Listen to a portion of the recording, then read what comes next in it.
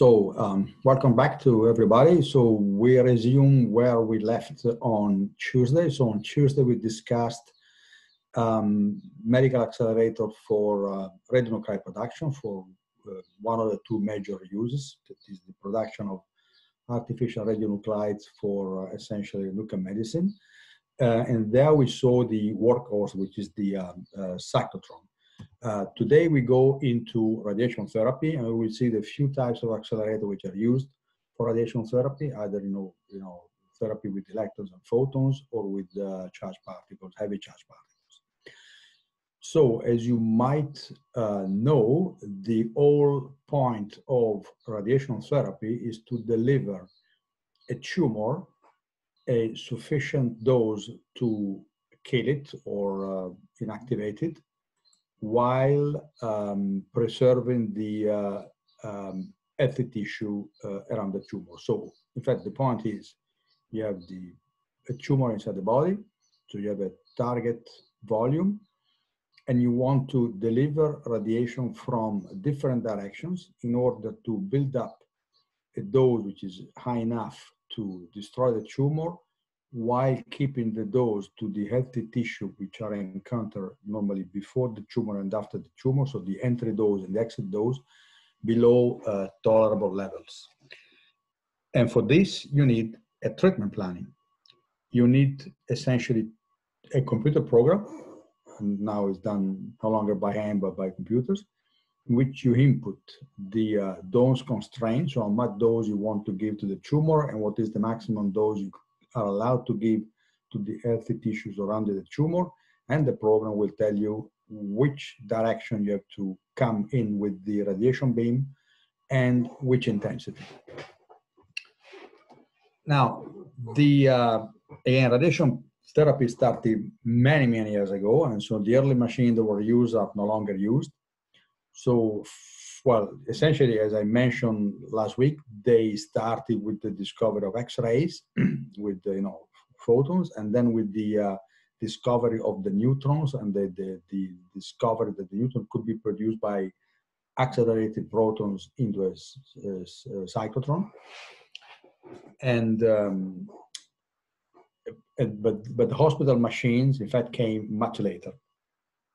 So first of all, radiation therapy is much more than radiation source. It's much more than just accelerators. I just mentioned that we need a treatment planning system, but essentially you need diagnostic equipment like a CT scanner to identify the tumor volume, because you have to know what you have to irradiate. You need a treatment planning software to be able to tell the accelerator from which direction to shoot the beam and at which intensity. You need patient setup devices. You need, a couch where the patient can be aligned, around which the machine can rotate to direct the beam from the direction you decide to deliver the beam. You need patient-specific tools like, collimators or retention systems. We'll see that maybe later on in the particle therapy. So you need computers. I mean, calculation no longer made by hand. And then last but not least, very important, you need a broad range of professional figures. You need a radiation oncologist, you need medical physicists, you need radiology technicians, you need nurses. So it is a complex system delivering dose to a patient for treating cancer. Now here in the picture, you see two of the early tools. One is the Betatron, which is no longer used. There was one in use actually at the Tumor Institute in Milan, where I actually started studying, medical physics. And this is actually a cobalt-60 unit, which is still in use in many countries. I would say in the third world, mostly in Africa, maybe in South America, in Europe, and in the United States, in Canada, Australia. We no longer use cobalt-60 units, because essentially, with respect to an accelerator, while the cobalt-60 deliver photons of 1.3 MeV, which is way less penetrating than photons produced by an electron linac, accelerating electron from 6 MeV to 25 MeV. So the photon beam produced by ENAC is much more penetrating.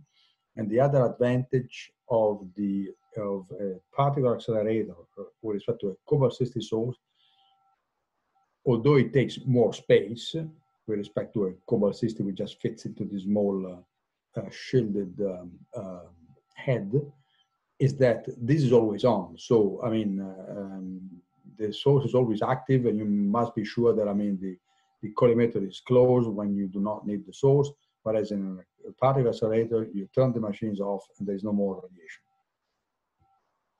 So the Betatron is one of the early type of accelerator. I just give you a very brief overview how was the operating principle. It was a relatively simple machine because essentially what you had a displaced.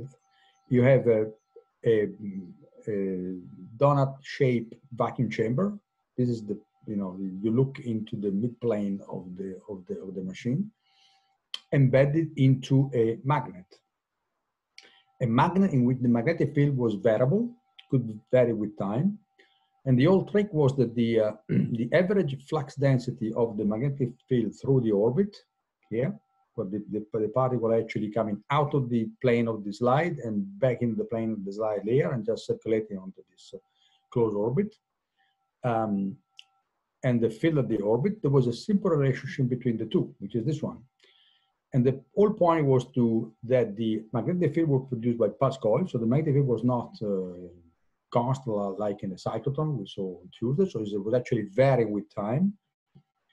And since the electron beam circulating into this vacuum chamber is an electric current, a magnetic field flux changing with time would actually accelerate the electron circulating into the vacuum chamber.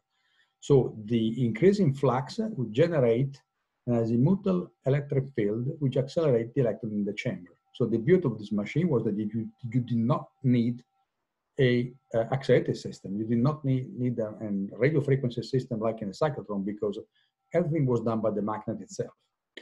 It was a relatively bulky machine, was very heavy. I mean, you've seen in this photo, this was weight 7 tons. And typically they were going up to 40 or 50 MeV, which is actually not really needed because now most of the modern radiation therapy Linux, they accelerate electron to energies between 6 MeV. Some of the machines are 6 MeV fixed. We will see some example later on, and up to 25 MeV, but in fact, practically most of the treatments are done with the electron between 6 and 18 MeV. Another machine that was actually in operation when I started to work in this field a few years after I graduated, it was installed at the hospital of Brescia, which is about 90 kilometers from Milan, where I studied, was the microtron. The microtron, if you like, could be interpreted as an electron cyclotron. You remember I told you 2 days ago, I mean on Tuesday, that this cyclotron is a machine for protons. The operating principle of the isochronal cyclotron is that you accelerate essentially particles that are either non-relativistic or they become weakly relativistic, and you adjust either the magnetic field by shaping the poles, or you could change the RF frequency. I didn't describe the operating principle of a synchro cyclotron. Again, maybe later on we can have a dedicated lecture on accelerators. So that in fact, you could accelerate heavy charged particles. The microtron, if you like, is sort of the equivalent for electrons. So again, you had a magnet. So you're looking at the cutaway view. So it was actually made of a magnet. Actually, I don't have a photo of this. I have to find one. So you have a magnet. Inside the magnet, you have a vacuum chamber.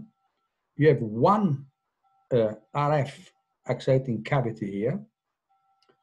So you have a uniform magnetic field. So again, as in the cyclotron, the magnetic field is uniform, is constant, is homogeneous.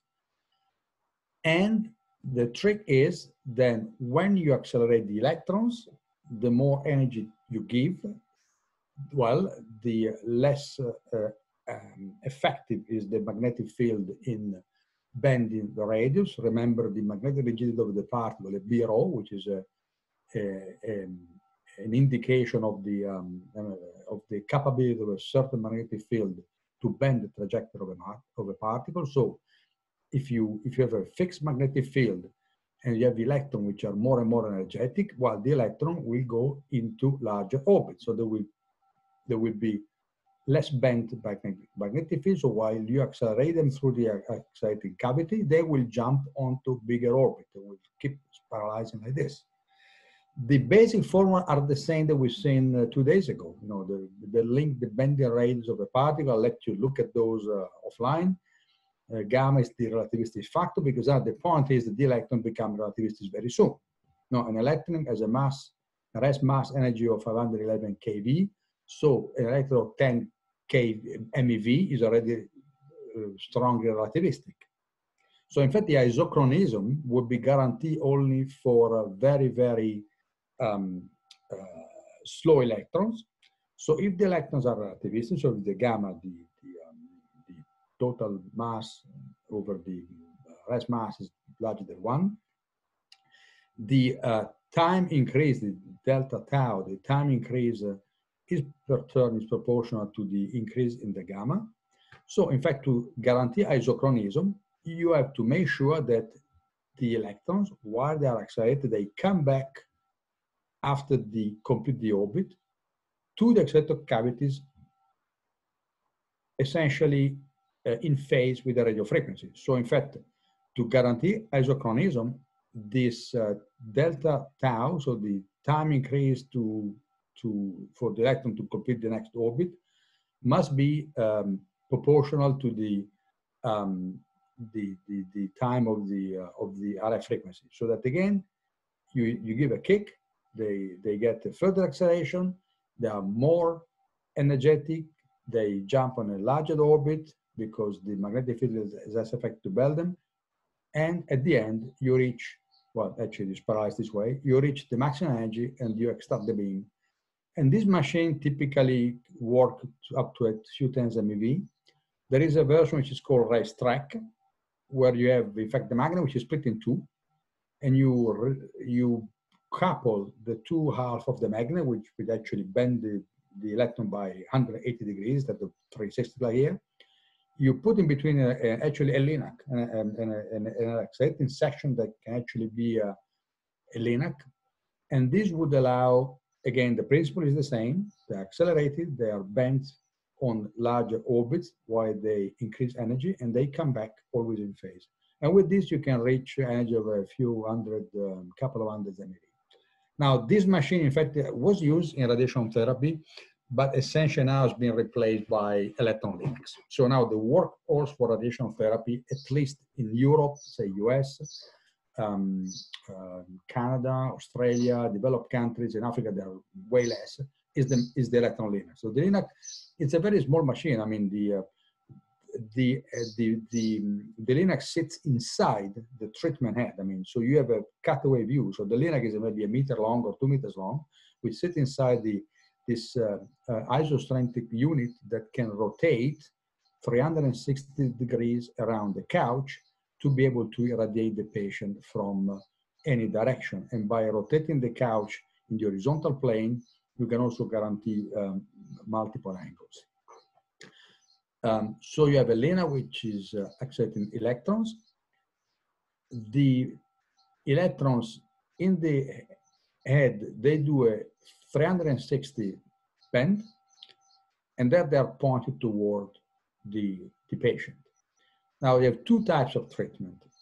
You can either use the electron beam directly, and as I said, the typical medical linacs have an energy between 6 or 25 MeV. Some of them are fixed energy, 6 MeV sharp. We will see an example when I show a slide on tomotherapy. So it can be just a 6 MeV fixed, or you can have, for instance, an 18 MeV linac that would deliver beams with energy in between 6 and 18 MeV. Or most frequent, because now I mean direct treatment with electrons is less and less frequently used, you insert in the beam path what is called a Bremsstrahlung target. It's a typical tungsten target, a heavy Z target, which maximizes, once the electron hit the target, the conversion of the electron energy into electromagnetic radiation, Bremsstrahlung radiation. With this, I think we mentioned that last week at when we had the other talk on the other lecture on radiation protection. So what you do, you produce a photon beam and a gamma. Well, strictly speaking, it's not gamma; it's X-rays because it is produced by atomic processes, not by the excitation of a nucleus. So we call it gamma because it's high energy. So if you have, for instance, a 10 MeV electron, it will produce a wide spectrum of photons with energy up to 10 MeV. The spectrum then, I mean, the photon then crosses some filters that would harden the beam. So they will remove the lower energy in order to have a more penetrating beam. And the advantage, even if you start with 6 MeV electron, that you have a photon beam which has an energy which is much higher than 1.3 MeV of cobalt 60 sources. That is more penetrating into tissue. So a cobalt 60 photon will deposit most of his energy just below the skin. And actually, before cobalt 60, cesium-137 was used. Now I think it's no longer used even in the poorer country, because cesium-137 has a photon energy of 660 keV. So essentially, most of those was given to the skin. So you really had to, irradiate the tumor from many, many different directions to be able to reduce the dose to the skin, which would cause a radiation burn, in order to concentrate the dose to the tumor. So now with the modern LINACs, in fact, the advantage is you can actually tune the reactor energy to reach the best depth of penetration. And so, of course, the higher is the electron energy, the more penetrating is the resulting X-ray or photon beam. After these filters, you have collimators. And in the modern LINACs, in old models, the collimator were simply two jaws that would shape the beam either as would collimate the beam in a square or rectangular shape. But now all the modern LINACs are equipped with what are called multi-leaf collimators, which are actually a set of very thick, a meter thick iron slabs, which can be adjusted by the accelerator control system and actually fed by the treatment planning. So the shape of the aperture can be conformed to the tumor profile from that specific direction of irradiation. So you can actually shape the size of your photon beam. The blade of the collimator will cut, because it's very thick, as I said, it can be a meter thick, and will cut all the photons outside the aperture that you need. So this is a photo of a multi-leaf collimator. So you can actually shape your beam to the desired profile according to the profile of the tumor, the cross-section of the tumor from that specific direction. Because remember, the tumor is not a nice spherical volume. It's very regular. It could have very different shapes depending from which direction you're looking at. So a multi-leaf collimator can be adjusted. So you rotate the gantry, you adjust the multi-leaf collimator to the profile of the tumor from that direction, you shoot the beam, then you rotate the LINAC, you readjust the multi-leaf collimator to a different shape according to the tumor profile from that direction. We will see an example later on in a small animation. So the LINACs, as the name says, are linear accelerators. So with respect to the cyclotron and the microtron that we saw, the beam is no longer traveling inside the magnetic field. So it's no longer going through a circular path, but it's actually accelerating along a linear path, which has, if you like, the advantage that you do not need the magnet, but it has a disadvantage that you need several accelerating structures, because the LINAC crosses the accelerating structure, the accelerating gap, only once, because it travels on a straight line. So you need still a radio frequency system with several electrodes, one after the other, which has to be, and the frequency of the electric field, which provide an accelerating voltage at these gaps has to be in phase with the particle velocity. So you have an electron entering the accelerated gap. He must see a negative field behind him. He must see a positive field behind him, so that is actually accelerated while crossing this gap. While it is in this region where it feels no electric field, the radio frequency has to revert the voltage so that the electron will still see a negative field behind and a positive in front. Otherwise, if you get there, it will be decelerated. So the whole trick is that this radio frequency field is actually in phase with the propagation of the electron. So again, Linux exists for protons and for electrons. For electrons, once the electrons are relativistic, their velocity is nearly constant, so the radio frequency can be constant. If you want to accelerate protons, then you will have to adjust either the frequency of the RF field or the length of these electrodes to the increasing velocity of the protons. But for the medical Linux, as I said, 10 MeV is already ultra relativistic. The structure is simple. So the whole trick is to keep synchronization between the frequency of the RF and the frequency of the passage of the particle through the gap. So this is just a blown up view of what I mentioned before. So you have the LINAC on the side, you have the electron beam coming into the treatment head. This is a heavily shielded head because you have to shield the stray radiation from the electrons.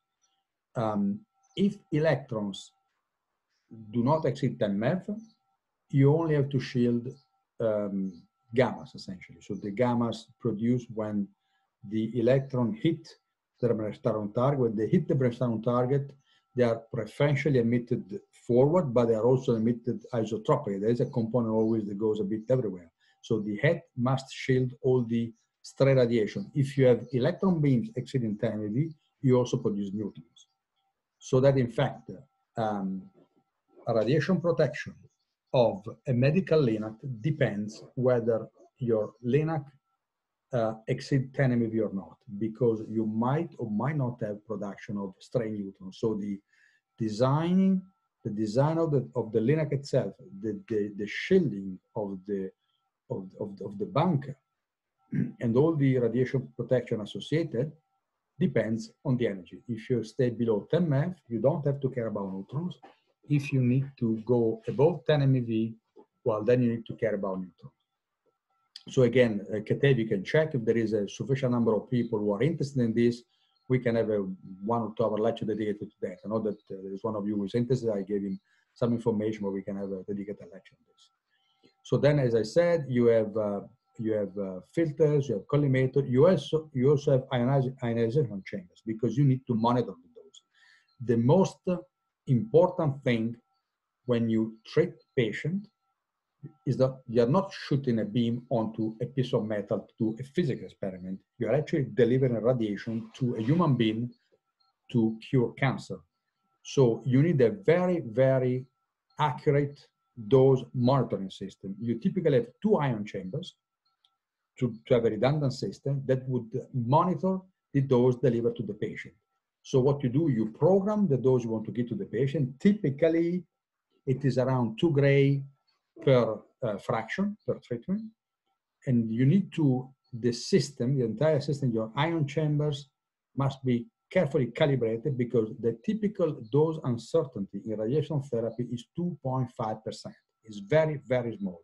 You can allow yourself to underdosage or overdose the patient by 2.5 percentage fraction. So you cannot just give 20% more than what was planned. So you need a treatment planning system that will tell you exactly what dose you want to give to the tumor to this specific direction. You need a LINAC control system that would keep the beam stable at that specific dose rate. And you need ion chamber that will tell the control system when to cut the beam, when the dose has been reached. There exists now very sophisticated electron LINACs. I mean, some of them, for instance, are mounted on a robotic arm that can be rotated around the patient. So these are typically a few MeV electrons, of course. So they can be actually aimed by a computer to the patient, for instance, to deliver microbeams to treat brain metastases. So these are typically 6 MeV linear, so 6 MeV energy are sufficient because you need to treat the small volumes. And you can reach relatively high dose range, so 4 gray per minute at the treatment distance. So these are typical. You also have the link to the commercial vendor of these machines. Another interesting use of Linux for therapy is what is called intraoperative radiation therapy, IRT. These photos I taken myself in the surgery room of one of the major tumor history in Milano, the European Institute for Oncology. So they have actually a small electron linac. Here the energy can be adjusted between 6 and 12 MeV. Treatment are given with electrons in this case because it is given during surgery. So after, this is typically used for breast cancer. So once the surgeon has removed the cancer, before, say, sewing the patient, closing the wound, they bring the machine into the treatment room and they point the beam to the area where the tumors were removed, and they give a single shot in radiation, could be 10, 20 gray, just to sterilize the area. And the big advantage of this is that you give in one shot the dose that you would give otherwise with external radiation therapy to the patient a couple of weeks after surgery over maybe 4 or 6 weeks. So this will actually spare the patient to come back to the hospital for 4 to 6 weeks to get everyday radiation therapy. So whenever this can be done, it is done. Because, well, first of all, you don't irradiate anything else than the tumor because, I mean, you have no skin to go through because the patient is open where the tumor was. Electrons are very limited penetration, so you don't give any exit dose to the patient. The patient does not realize it because they're actually sleeping. And then you avoid the patient to come back for several weeks to get external radiation therapy. Now, modern treatment planning system can reach a very high dose conformation. So at the end of this lecture, I will talk about proton therapy and carbon nanotherapy, which are the state-of-the-art radiation therapy equipment, which are also very, very expensive and very, very complex with respect to an electron linac. So in fact, those techniques are used for selected classes of tumors that cannot be treated successfully with what I call conventional radiation therapy. And in fact, conventional radiation therapy, so radiation therapy with photon beams produced by Linux, can reach very, very sophisticated treatment by using, for instance, like in this case, 9 different directions of irradiation to reach a good conformation of the dose. This is called intensity modulated radiation therapy. So what you do, you adjust the linac parameter so that you treat the tumor from 9 different directions, either during the same session or in different sessions. For instance, you can go one day, you can give the 3, the following day you give these other 3, the third day you give this 3 direction, and then you start again. So this is a color map of the deposited dose, and of course the color tell you, the red is the maximum dose, and the white or the pale color here is the minimum dose. So this would allow to maximize the dose at the tumor, at the same time keeping the dose to all the other surrounding tissues below the dose that would be complications. Now, there is always a trade-off with radiation therapy. If you give, for instance, the same dose to the tumor by a single field or by only 2 or 3 fields, of course, you have a higher dose align the direction of irradiation, and you have 0 dose outside. If you use multiple fields, like in this case, you lower the dose from any direction, but you increase the total volume irradiated. So there is always a trade-off, there's always a balance. So the radio-oncologist, with the help of the medical physicist and of the treatment planning system, has to select the best combination of the different beams to reach the optimum treatment planning. But as I said, as you can see here, with what I call conversion radiation therapy, you can reach a very sophisticated treatment planning. Now, the state of the art, the ultimate, the technology which has reached the top level is what is called the tomotherapy. This is actually, outside looks like a CT scanner, but in fact, inside you don't have an X-ray source for imaging. You have a 6 MeV electron linac, which is actually integrated with the CT scanner, in fact. So what you do while you irradiate the tumor, you also do imaging. It is called cone-beam CT. It is not the ideal image quality, because for ideal image quality, you use typically 300-400 kV X-rays in a CT scanner. Here you use the 6 MeV, so the image quality is not the same, but it comes for free because the beam traverses the patient, crosses the tumor, and you get an image on the other side. So you have a multi-leaf collimator, the one that I show you, integrated into the linac. This system rotates like in a gantry, so you do not have the entire structure rotated around the patient. You have the linac, which rotates inside the sort of scanner, like in a CT scanner, the X-ray generator is rotated around the patient with the 180 degrees opposite side. You have the imager. The couch slides in continuously while the machine rotates. And what you do, in fact, the treatment planning adjusts the positioning of the multi-leaf collimator according to where the beam is coming from. And it also adjusted the intensity of the beam, so that it reduces the intensity if the beam is coming in, traversing a volume and tissues that are more radiosensitive, so they're more prone to radiation damage, and increases the intensity when the beam goes across healthy tissue, which are more radio resistant. So this is a very sophisticated way of treatment, which is now used routinely in many hospitals. The other state of the art, which is now been entering the market and the hospital environment, is the hybrid MRI linac. So instead of having an image guided with the cone-beam CT that I showed before, with the beam itself, you have the linac integrated into a magnetic resonance system. In order to have an image, an online image of the tumor with MRI, which does not give you any radiation, while you treat the patient with a 6 MeV accelerator.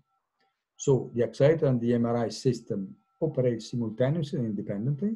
You can imagine the challenge, because an electron beam of 6 MeV, if you put in a magnetic field, well, it will not go straight as it would do if there is no magnetic field around.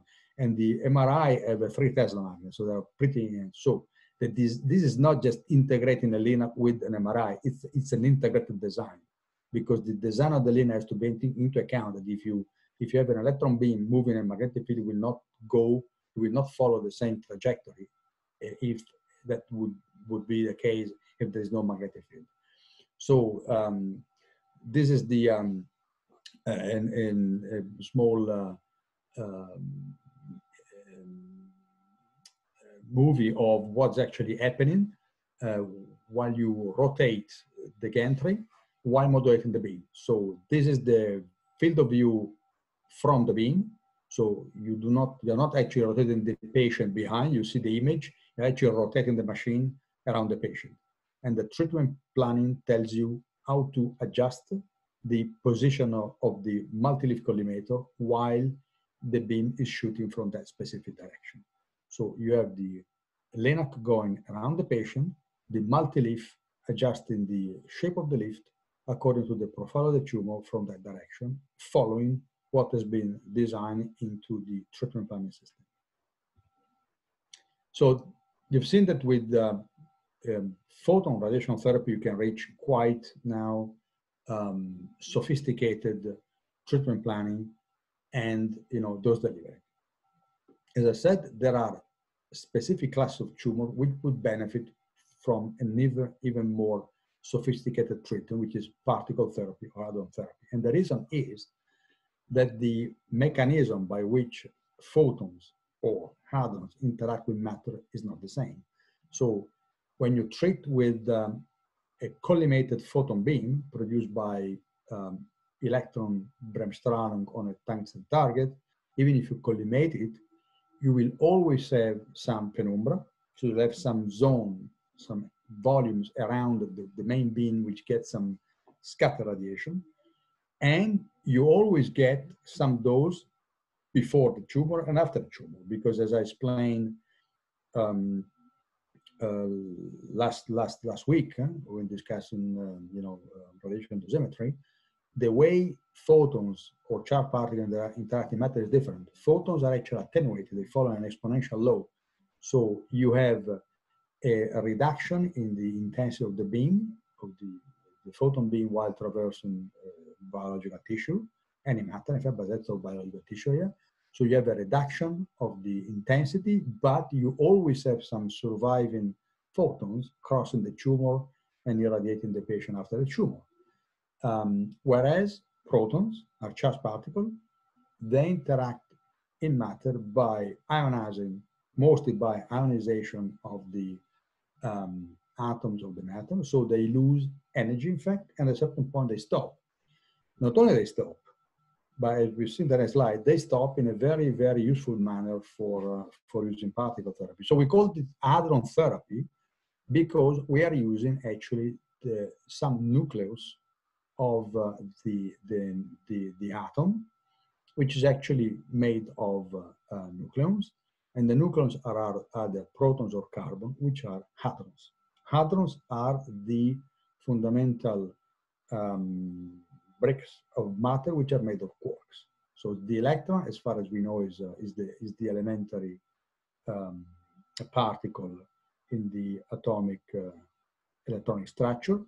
The fundamental quantity, as far as we know, are the quarks, and 3 quarks made up either a proton or a neutron, depending on the mix-up. And the hadron is either a proton or a neutron, or a mixture of them. So in particle therapy or hadron therapy, at the moment, although there have been different types of particle testing, we use protons or carbon ions.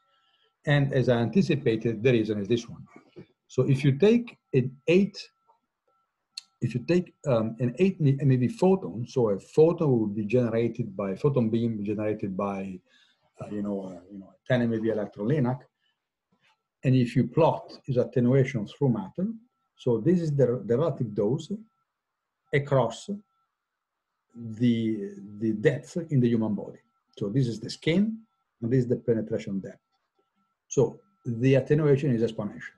That means if you have a tumor here, the cancer is here, well, you will always have more dose between the skin and the tumor and some residual dose behind, exiting the patient.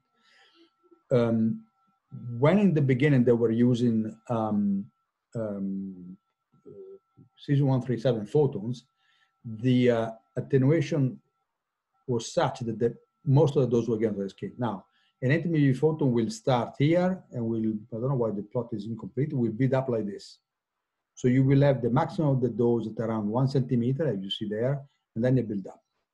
So you will still spare the skin, but you will not spare the healthy tissue before the tumor, after the tumor. So this is why you have to actually use multiple directions of irradiation.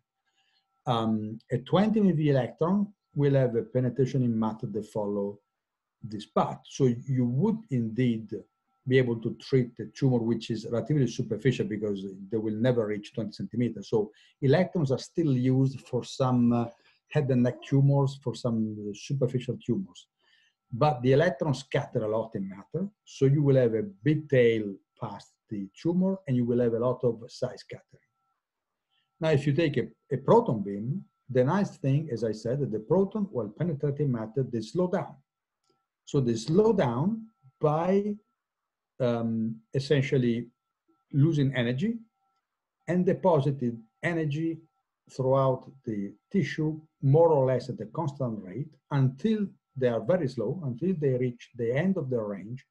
And in the last couple of centimeters, they deposit most of their energy, because the energy deposit increases while the velocity of the proton decreases. So in fact, the nice thing here you see by yourself is that in fact, most of the dose is deposited at the end of the range in the Bragg peak.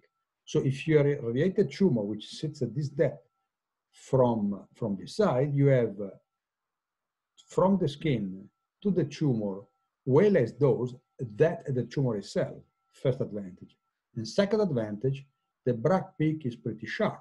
So they essentially have no dose after the Bragg peak. So if you have, for instance, the spinal cord here, and you have a tumor which is just before the spinal cord, and the spinal cord is very radiosensitive, if you come from this direction, you hit the tumor, you don't touch the spinal cord. Now, in practice, the situation is not ideal like this, because the Bragg peak is pretty narrow, is much narrower than any tumor in extension. So unless the tumor is very, very small, normally the tumor extends in depth by several centimeters. So in order to irradiate the entire tumor, you have to superimpose several Bragg peaks so that to achieve a dose which is like this. So you need a flat dose covering the entire tumor in depth, but you pay for this by piling up these plateau regions, so that in fact the ratio between Bragg peak and plateau is not as good as in a single proton beam, but is still better than this shape here, and you still benefit from the sharp fall of the Bragg peak. And so you can actually compare treatment planning system, sophisticated treatment planning system with the intensity modulated radiation therapy with photons, with 7 fields. Again, you have the relative dose. Red is the tumor dose, and blue is the less dose. So you have 7 fields to make up this distribution, and you have a similar treatment planning field with protons with only 2 fields. Having only 2 fields rather than 7 would actually make the radiation faster, so it's going to benefit for the patient. And you also see that the dose distribution is even better. So you actually reach a better dose distribution, or if you prefer, you spare the healthy tissue much more with 2 proton fields than with 7 photon fields. The price you pay is that the machine is much more expensive. So image guidance is necessary for ion beam therapy because, of course, since the protons are so precise, because also the lateral penumbra is much more reduced than with photons, well, you have to be precise. So there is no point to have a tool that would allow to aim at the tumor with 1 millimeter accuracy if your treatment planning system has a 1 centimeter uncertainty. So you have to have everything set up to exploit at best the accuracy with which you can aim the beam. It's like when you have, a sound system. You can have a beautiful, loudspeaker, very expensive, but if your amplifier is bad, well, you don't get a good sound. Huh? So it's the same thing. You need the entire chain of tools to be state of the art. So in fact, you deliver a narrow proton beam, which put it a spot. And what you do then, you can scan across the volume, because the beam is a charged particle beam. So you can actually use magnet to scan across the volume. So you can actually scan across the tumor volume in depth by spot, by completely avoiding to dose what is behind the tumor and reducing the dose on this side to the minimum, because you exploit the Bragg peak, and again, no dose around. And this is the patient statistics so far. This is taken for the Proton Therapy Cooperative Group website that you access there. So most of the particle therapy is still using protons, but there are more and more facilities using carbon ions, which you need 400 MeV per nucleon carbon ions to reach the same penetration depth at 200 MeV protons. So you need the 4,800 MeV carbon ions versus 200 MeV protons, because the carbon ion brings 6 charges, so the ionization capability is much increased, but it also has a better biological effectiveness. So the machines that are used are two types, are either cyclotrons or synchrotrons. And if you see from the photo here of the IBA cyclotron, if you remember the photo of a cyclotron for radionuclide production, this is much bigger, because for radionuclide production, you need typically between 10 and 18 MeV, you need 200 and 230 MeV. There is, this one is the IBA one, there are a few commercial. This is a superconductive one by Accelerators.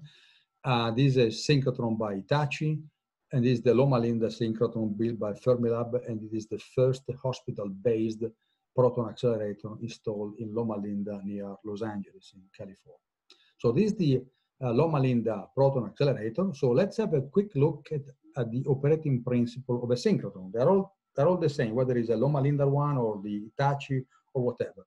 A synchrotron, as you see, it's a ring of magnets. So it is no longer a big magnet like a cyclotron. Remember, B rho, what we discussed Tuesday. If you want to increase the energy of your particle, you either increase the magnetic field and you have limits, or you increase the bending radius, so you increase the machine size. But to make a cyclotron this big for 200 MeV, well, you've seen it, huh? It's big.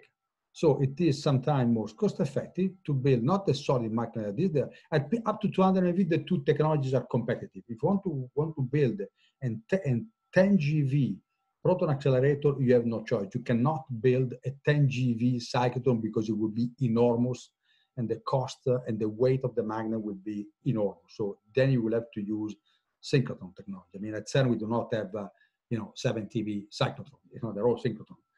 But for this machine, you have other technology available. So the cyclotron, I'm not going to explain because you've seen it on Tuesday, so it's the same principle, except that it's bigger and gets to high energy. A cyclotron has the advantage that is much lighter because you have a vacuum chamber, a donut-shaped vacuum chamber, which is installed inside a ring of magnets to guide the trajectory on a stable orbit.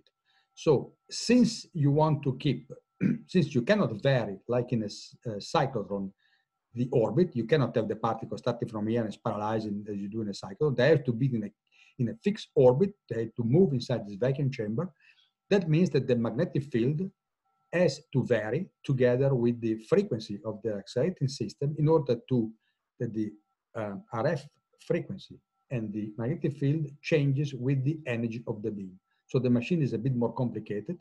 The other thing you can see from this picture, you cannot start from zero energy. You have to inject the beam pre-accelerated into a LINAC, typically up to a few MeV, into the ring. So you do not have an ion source, you have an accelerator in place of an ion source, which has its own ion source. So you have an ion source, a LINAC that accelerates the beam.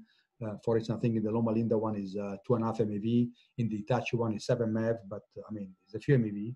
And then you inject, you accelerate it, then you extract it, and you bring it toward the treatment. The principle is the same. So it is the same slide that you find early in this presentation, which tells you the equilibrium of the two forces, the one that, the centripetal force that would have the particle escaping from the orbit, and the magnetic field that would pull the particle toward the center. The two are in equilibrium if the magnetic field is properly tuned to the velocity of the particle, so that the particle will move on a circular path, which in case of a synchrotron, it is really a fixed one, is a fixed orbit inside this vacuum chamber. Now, again, like in a cyclotron, this is the idea. In practice, like in a cyclotron, you don't have one particle. You have a beam of particles. And the beam of particles, it's made of billions of particles. For instance, the beam current that you need to deliver the famous 2 gray per minute to a tumor, it's for a proton beam is of the order of a nanoampere. A nanoampere, if you calculate, you take from the elementary charge, is something like a few 10 to the 9 protons per second, which is a few billions protons per second. So if you dream to inject, for instance, in the magnet 1 billion protons per second, and you hope that they will all go through along the reference orbit, well, it doesn't work. So if you don't do nothing, the particles are injected into the ring with all sorts of direction, and they will, most of them will actually be lost. So some of them will be actually captured by the magnetic field and will circulate on the closed orbit, but many other will be on a different orbit and they will be lost, because if they do not experience the correct field, they will be lost. So what you need, typically, you have dipoles to keep the particles on a closed orbit, but then you need lenses. You need another type of magnet, which is called a quadrupole. As the name says, well, as a dipole has 2 poles, a quadrupole has 4 poles. And the poles are arranged in this configuration, the north and south opposite, and they act like lenses in optics. So what they do, a focusing quadrupole or a focusing lens, what it does, it will do nothing on a particle that is actually traveling on the so this is the horizontal plane, right? So you look at the beam from the top.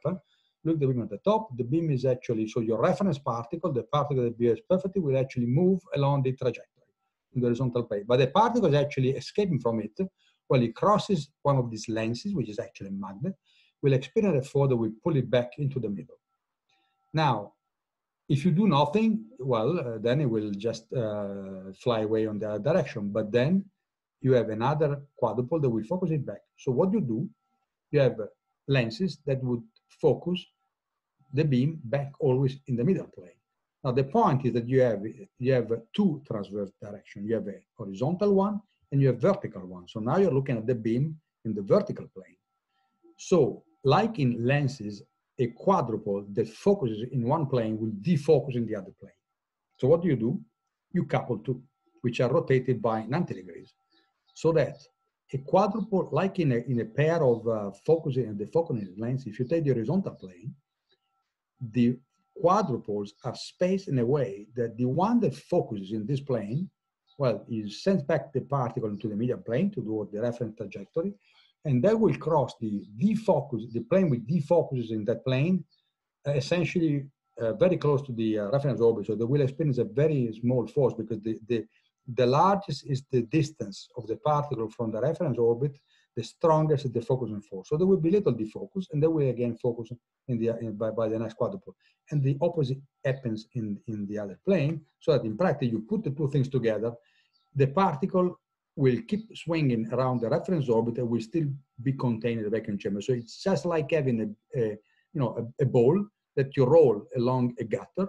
So if the ball is exact in the middle, it will go straight. But if you take a bunch of balls and you roll them through this gutter, well, one maybe will go straight, but the other will just oscillate around the gutter. So the gutter represents, if you like, the focusing force of the quadrupole.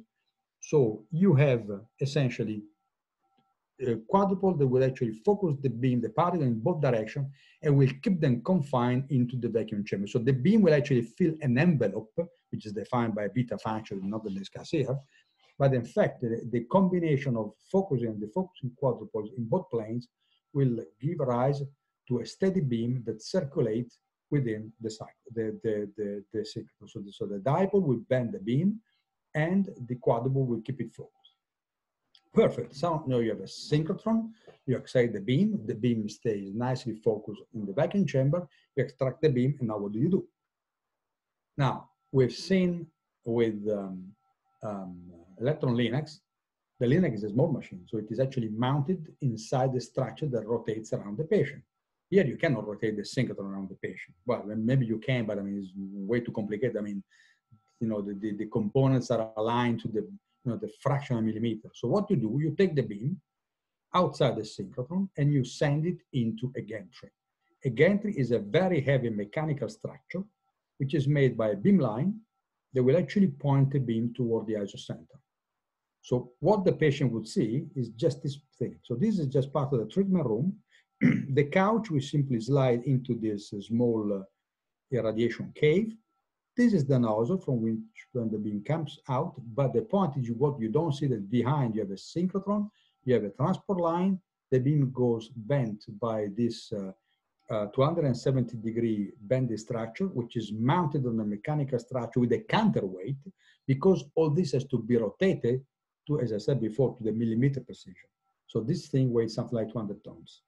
So what it looks like to the patient is a conventional radiation therapy room. What is behind is much bigger.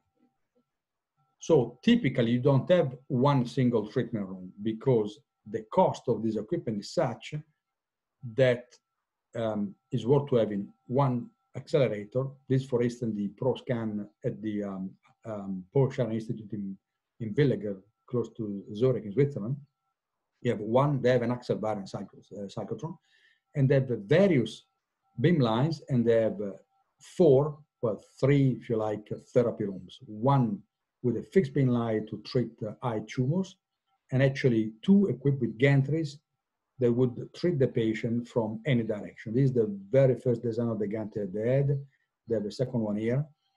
And the other advantage is that because you need a very precise patient setup, the actual treatment time is very small, typically 1 or 2 minutes, with respect to the overall time it takes to set up a patient for radiation. So you maybe take 20 minutes to put the patient in the radiation position, align the couch, place the gantry direction, take the X-ray shot to make sure that the tumor is at the center.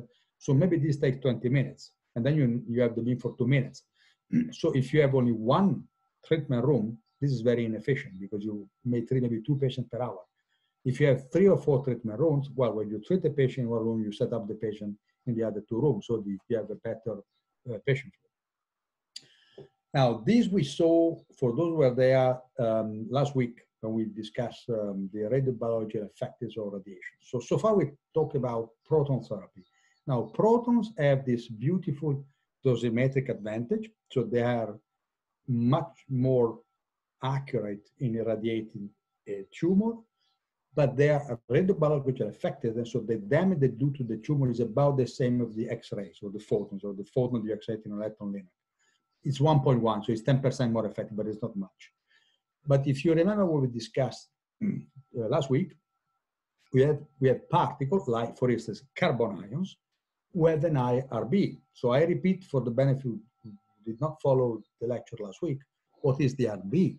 Take a cell population. You have a cell population which live life healthy until you give them radiation. So you irradiate them with a certain dose, and then you measure the survival fraction. So this is a radiobiological experiment in the biological lab. So for instance, you have a certain dose from X-rays, they give 10% survival. Then you do the same thing with the carbon ions. And you see that to reach the same survival, you need less dose. You need a dose which is typically a factor of 3 less than X-rays. Means that carbon have a radiobiological effectiveness of 3. So they're 3 times more efficient to kill cells than photons, electrons, and protons, because protons, the RB is 1.1. The RB is a very complex quantity. I'm not going to discuss it here even because I'm not a radiobiologist, but if you can see from the curve, it depends on the survival at which you do the measurement. This distance and this distance is not the same.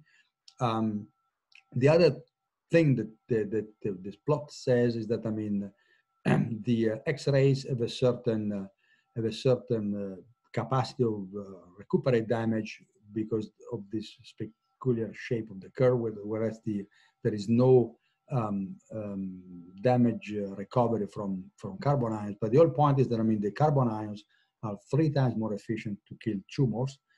So that means that you can actually give less dose. So instead of giving, for instance, 60 grays like in photon therapy, or 55 gray physical dose as in proton, you can just give 20 gray, which means that you can actually have the patient come in only 1/3 of the time. So the treatment is more effective. But the other advantage is that the IRBE makes them more efficient to treat selected types of tumors. So they're actually better apt to kill tumor, for instance, which are hypoxic. We have less flow of oxygen. So they are actually used to treat specific type of tumor. Now, if you look at the synchrotron you need to produce protons, like here, or carbon ions.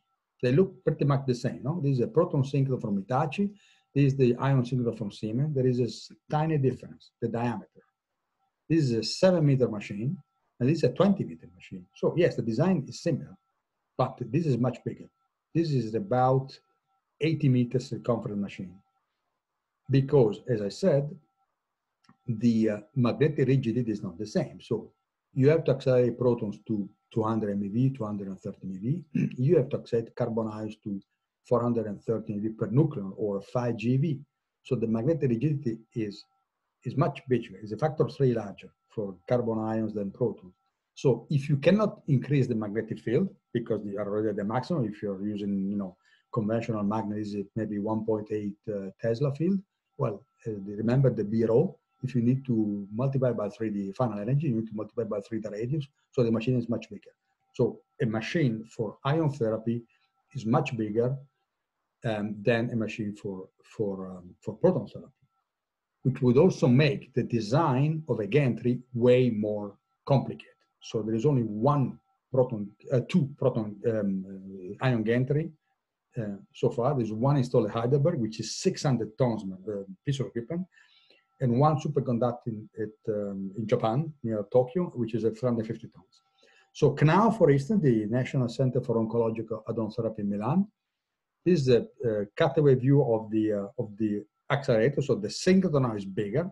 So you still need linacs, which are installed inside the ring, to pre-accelerate the proton or ion. They are injected into the ring, which is 80 meters circumference, is 20 meter diameter. They are extracted and they're sent to 3 treatment rooms, 2 equipped with the horizontal beam and 1 equipped with 1 horizontal and 1 vertical beam. They, when they installed CNAO, to install a gantry was there's no commercial design of an ion gantry. So Heidelberg had his own design. Chiba, National Institute for Radiological Science in Japan, has his own design. CNAO is now thinking of designing a gantry, but the shortcoming with carbon ion for the time being is that you only have fixed beam available except in very rare cases. This is the photo just of the synchrotron, which is pretty, you see it's a much more complex machine than the cyclotron. But for carbon ion, well, there is one design of a carbon ion cyclotron, but the center which use carbon ion, they all have synchrotron. So these are the bending magnets. There are 16 bending magnets. This is the radio frequency cavity. You have one, the machine, the particle come back at each turn there, and you have quadruple magnets there. You have the linac here. You have ion sources that would inject the particle into, so they transport it into the linac, which is then transported into the synchrotron. So it's a very complicated piece of equipment. The treatment room looks like this. So for the patient doesn't see what is behind. So this is the treatment room. You see how sophisticated is patient positioning system. You have a robotic arm that translates in the 2 directions, in the 3 directions, because you can also adjust the height. It is embedded. This is the vertical beam. You have 3 X-rays to center the tumor in order to match the treatment planning with the dose delivery. There are now a few designs for single room proton facility, not ion. So this is a very interesting one from Medio Medical System. They actually designed a superconducting cyclotron, 10 Tesla, hyper compact, which is actually mounted on a gantry. So here is a single room machine, single room treatment facility, because the accelerator is actually on the gantry. I've seen this one. I've been in Maastricht in Europe to do some measurement there. So it's a very compact machine. Again, the treatment room, you see nothing. The patient just sees this thing here, and the machine rotates around the patient. So it's a very compact one. This is just a photo of this, the size of the cyclotron. Right? If you compare this, it gives the 200 MeV that you get from the IBA one. So the superconducting technology is very effective. It's very, very compact.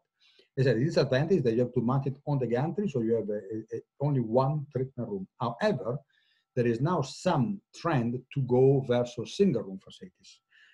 And the advantages of a single room are the following. So if you have an expensive cyclotron or synchrotron, you want more treatment rooms. And this is the footprint. So you see the size taken by the accelerator is minor with respect to everything else. So this is a large facility, which is expensive because each of these gantry costs as much as the accelerator.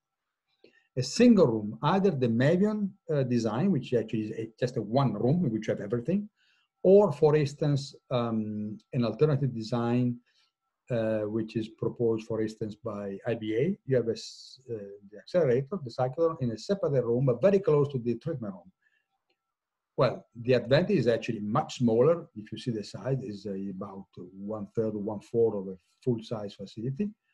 So it is also less expensive. But the other advantage is that you can have, instead of having a large hospital installed, for instance, in an African country, in one place with 4 treatment rooms, you could have 4 hospitals in 4 different places, maybe 200-300 kilometers apart.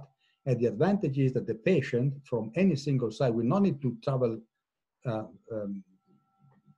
to the unique hospital who has this technology. We can go to the closest one. So again, this is expensive. This is still much more expensive than a medical linac, but it is maybe a factor of 3 less expensive than this, because remember, the civil engineering costs as well. The land costs money, the sheet instruction costs money, the machine is the same, but one gantry costs 1/4 of 4 gantries. So there is some advantage on that. Now let's now come to Africa, and that's the last bit in the last 5 minutes of my lecture. The problem is that Africa is not in the same condition as the rest of the world. So if you know the typical requirement, looking at the world cancer incidence, although there are distinctions from country to country, that ideally you would like to have, like the green countries here, 5 or more radiation therapy equipment, say linacs, per million people, per million inhabitants. So looking at the cancer incidence, knowing that, you know, a lot of tumors will undergo, you know, a lot of cancer patients will undergo radiation therapy either as the only treatment or more frequently as a combined treatment with surgery and or chemotherapy.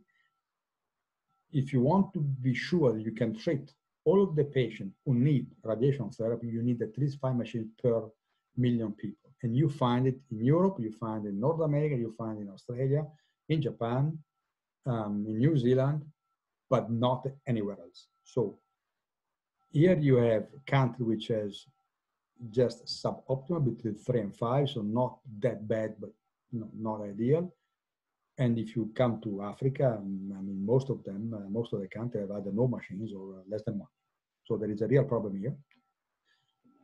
So there are some, you can go and have a look at these links, which are publicly available.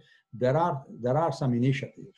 I presented this 2 years ago at the previous Africa's School of Physics. There are some initiatives to try to develop technologies for, you know, to expand in global access to radiotherapy. So there are some studies, you find them there. So in fact, you know, the estimates made by the International Agency for Research on Cancer is that there are about 15 million new cancer cases per year worldwide, and about 2/3 actually occur in countries where there is less availability of radiation therapy equipment. And this number can only grow with the growing worldwide population, with the aging of the population, because in many countries, I mean, in most advanced countries, the population is actually aging. So the older you get, the more likely it is to get cancer, and also, I mean, you know, lifestyle. And so this 15 years per year will certainly go up. And the age distribution is not the same. In fact, there are significantly more cancer cases in childhood, adolescents, and young adults in Africa than in, you know, Italy, probably, which is also a problem because, of course, the younger is the patient. Well, it should be treated with state-of-the-art technologies to reduce to the maximum the likelihood to develop secondary cancer, because, you know, remember, when you treat cancer, you irradiate a very small volume with a very high dose. You irradiate some healthy tissue with small doses, and depend on the volume, the tumor size or the organs involved. After a radiation therapy course, you have, say, a few percent increased cancer risk. So you have a few percent risk of developing a secondary cancer within 10 years. So if this happens with a person who is treated at the age of 70 or 20, well, it's not the same thing. Eh? So clearly, the fact that you have younger adult developing cancer would actually require more sophisticated radiation therapy equipment. So the need is not only for radiation therapy equipment, but also for qualified professionals, as I mentioned before, radiation oncologists, radiation physicists, radiotherapy technicians, radiation protection officers, maintenance engineers, and so on, and medical infrastructure, because as I said, you need, you need diagnostic equipment, you need, all, transport, you need lots of things. The challenges for radiation therapy in Africa is that at the moment, okay, this is data from 2016, so 2013, so that might have slightly changed, but not dramatic, I think. So at the moment, you only about half of the country, not even less than half, having teletherapy equipment. There are some with brachytherapy resources, which is another technique treating cancer, which I haven't discussed. But you only have less than 300 radiotherapy machines serving 1 billion individuals. So you will need, well, many more, because you will need at least 5 per million, or 5 or 6. So you have one machine per 3.6 million people. So you will need the factor of 3 more, in fact. And then you also need human resources. There is a gap of 7,500 oncologists, physicists, 1,000 physicists, 20,000 technicians, and so on and so forth. So there is a lack. This is the RT resources which are estimated, the need estimated in the next 20 years.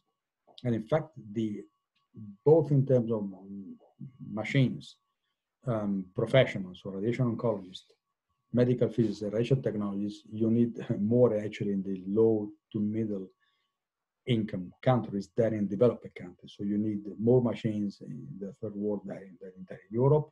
You need many more radiation oncologists than would be the need for developed countries, for high-income countries. You need more medical physicists, you need more radiation technologists. So this is certainly a need. So in terms of, for instance, of radiation therapy equipment, let's focus on linear, because as we saw, the large fraction of tumor can be well treated with, modern linears. But the point is that sometimes, well, this will need to operate maybe in difficult environments. You might have interruption in electricity and power supply that you should not have.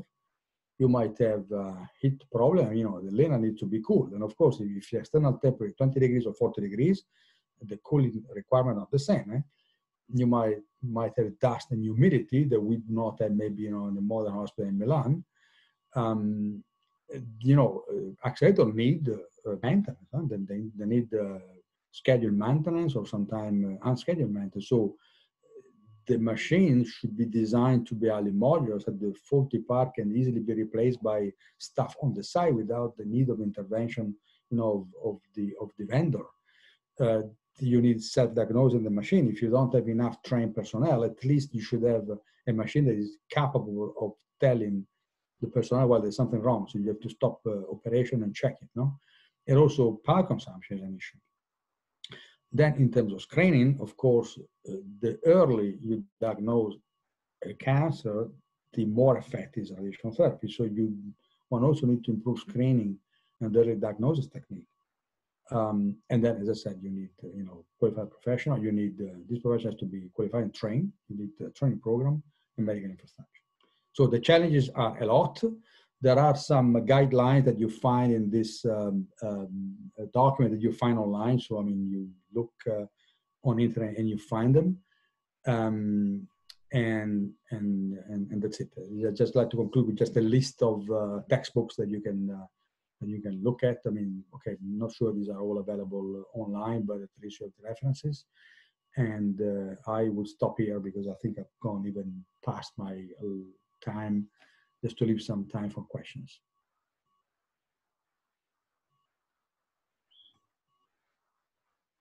Christine, we can hear you. Yeah, do you hear me? Yes, but not Christine.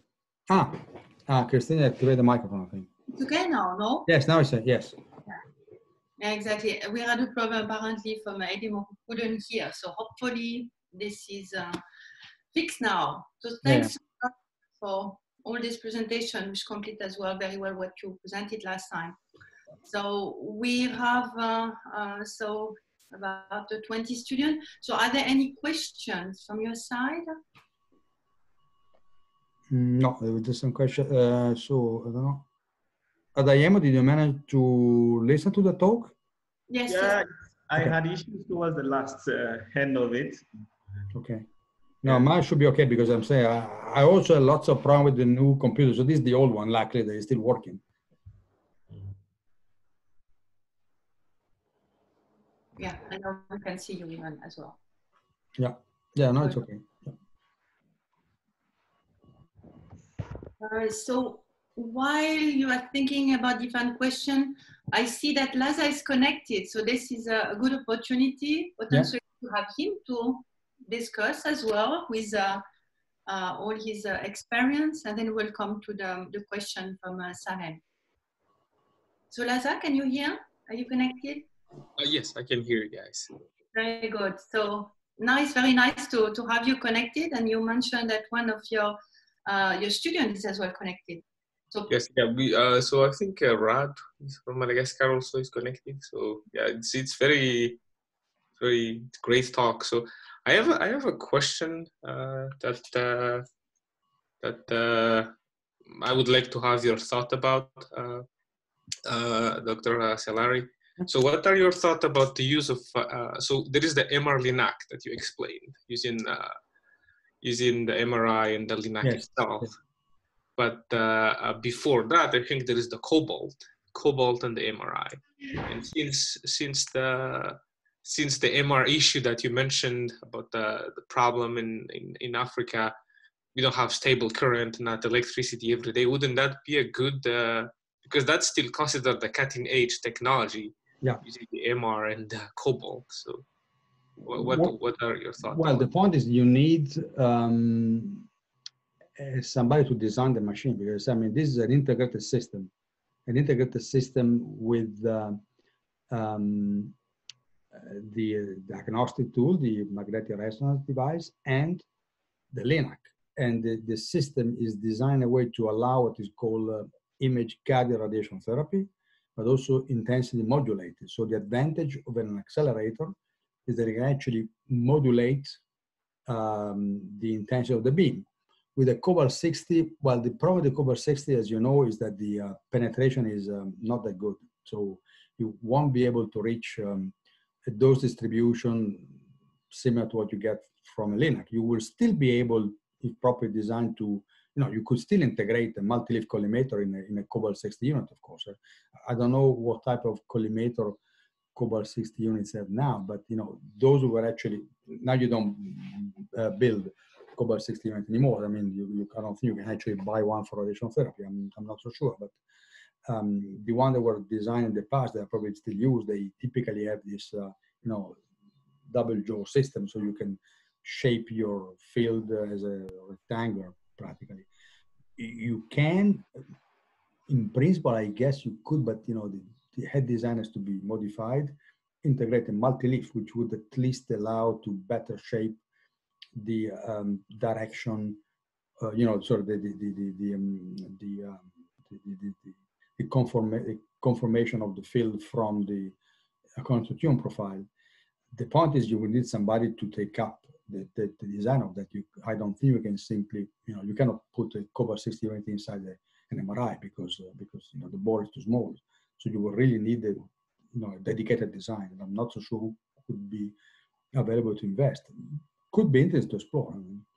But then the cost will be driven by the MRI more than the Cobalt 60 unit.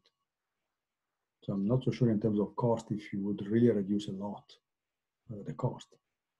Of course, the operational resource is easier than the Linac. Okay, yeah, thank you.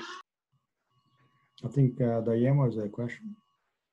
Frankly, the problem about it is just that clinically, the cobalt itself, just like you know, the penetration is just about 0.5, 0.6. And using an MRI, really, you want to do more penetration, more definition of volumes. And for other neck case scenarios, pelvises, for example, you can't escalate the doses with cobalt at all. It's actually not good. And then we even, in fact, in Africa, I think we've got major challenges that majority of the cobalt imported, like Nigeria, for example, is not being exported back. So we have problem of disposal. So it's not something that is being encouraged at all. Even for brachytherapy, we are always trying to just move on to iridium for treatment. As I mentioned before, you know, when you have a series of systems, the quality sits to the lower ring of the chain. Mm-hmm. So you're gonna have a very sophisticated imaging system, but if the dose delivery is bad. Yeah, it's exactly, that is one of the main issues. Then you can actually, with the cobalt, you can do a lot of intensity modulation of the beam. It's just 1.25, unlike the 6 and that you can use for IMRT, VMAT stops. You can actually do any modulations without cobalt. It's not going to be that appropriate. So you can have MRI and they're not using it for cobalt without doing something fantastic. I had discussed with we managed it some months ago. I mean, so I think it would be good to know the status of this initiative for designing, you know, robust Linac for difficult environment. As I was saying, you know, to have something which is robust, that is less prone to faults, or, you know, parts which are usually exchangeable in case of a problem. I don't know where we stand. Kristen, do you have any information on that? Yeah, otherwise I could go back to Manjit and ask if she has any additional information on the status of these projects. You mean about the design or what? Yeah, there's this initiative that started a couple of years ago to try to design a Linac which would be, say, easy to operate and to maintain in an African country where, you know, you might have a problem with electricity supply, dust, heat. And there was an international initiative on that, but I don't know where we stand. Yeah, I think Varian came up with the initiative of Halcyon. I don't know if you know Halcyon through Varian. And Halcyon technology is just a 6 MV Linac. It's actually constructed to replace the cobalt because they want to discourage people from the cobalt in Africa. So Halcyon is actually to do that. But two problems came into part. One of the companies, like the Variants, I know I'm always in contact with the guys there, is that the company is not directly in Africa, especially in Nigeria, like you have in Europe, in Germany, where these companies are. They have representatives. So the cost of that machine as a whole that was to solve the problem, like a mini one, was also increased because you now have a representative. So the cost is also very high. In fact, the Halcyon is as you are buying a Linac, the price is just the same. It also comes with CBCT, port films, and the price is the same. So it's ridiculous. I think one of the major challenges we have here is actually the price, because the price here, the minimum you could get for the Linac, even the major Linacs, I think is about $1.3 million. And the Halcyon as well could go as high as 1.5 or 1.3 even, or 2 million. No, it's the state of the art machine.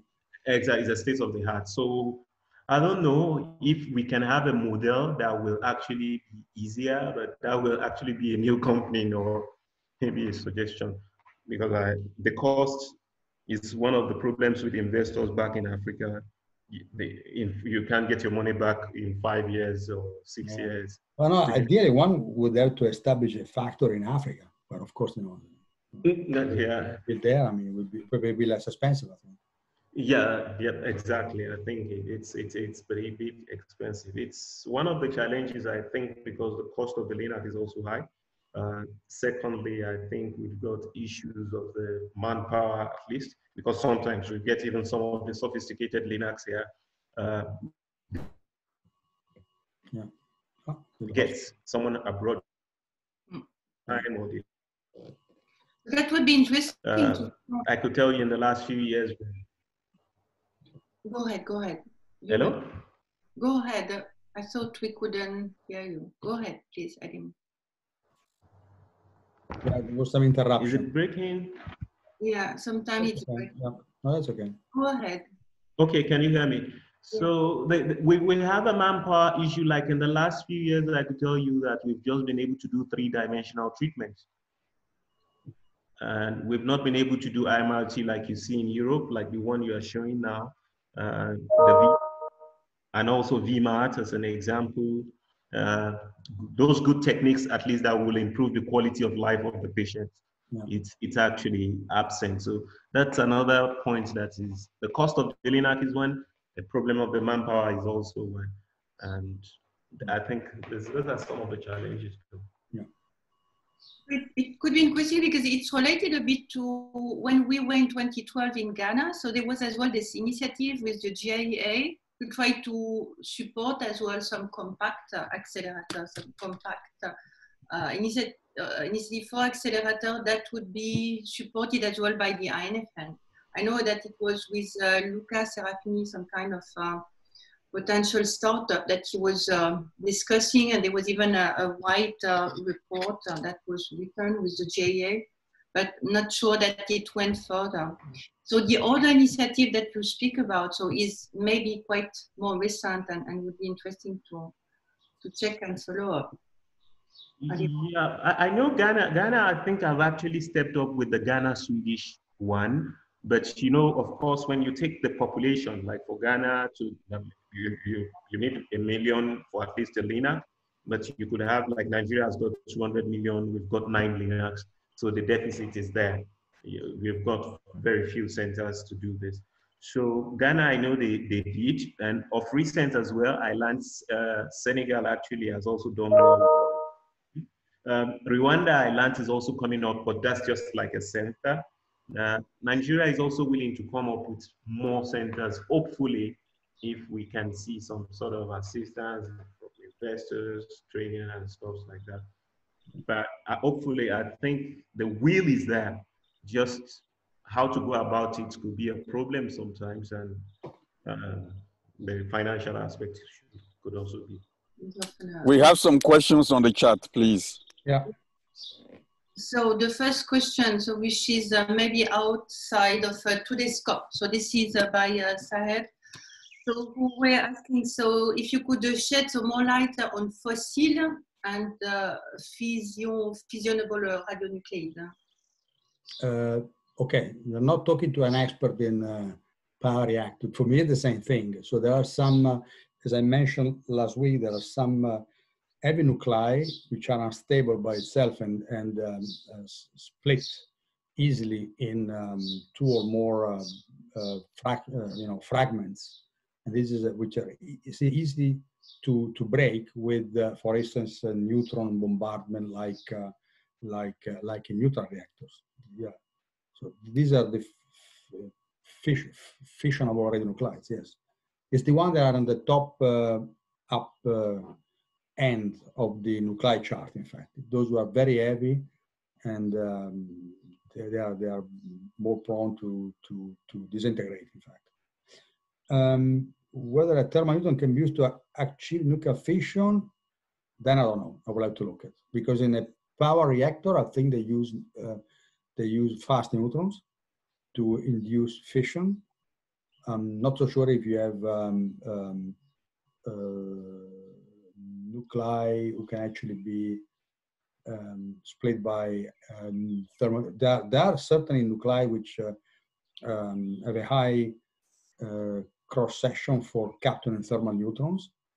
I cannot tell you which one can be fissionable, in fact. In a nuclear reactor, they use fast. In fact, they put the They put the fuel in water to slow down the reaction, and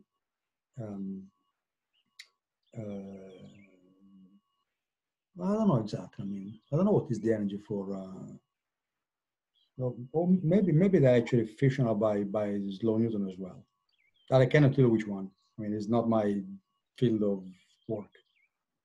For the fission, I could speak for the spallation, but I guess it's not the concern. Yeah.